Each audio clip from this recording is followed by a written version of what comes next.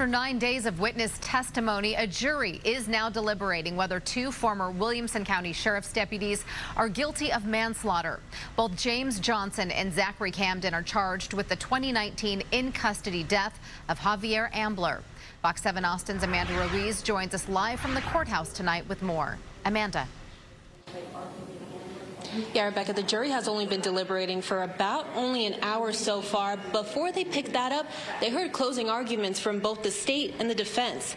Now, the state spent a majority of their time reviewing evidence and witness testimony they believe is sufficient enough to prove that both former Wilco deputies James Johnson and Zachary Camden are guilty of manslaughter. State Attorney Dexter Guilford told the jury that finding the defendants not guilty would be like adopting an untrue version of how Ambler died. Guilford admitted he was frustrated during his opening statements and said to the jury that there is no way a person could look at that video and say Ambler didn't comply with the officers on scene. Did Javier Ambler died a surrendering man, a complying man, and a begging man, and that they had all of the power and authority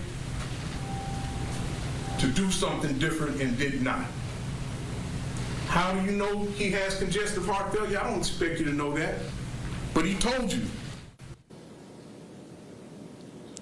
Now, the defense was up next, and Ken Irvin took the lead. He says his defendants did their job and followed their training to get Ambler into custody, and they didn't know Ambler was going to die. But Irvin told the jury Ambler did know, and at any point Ambler could have just complied and he could have gotten the medical care he needed.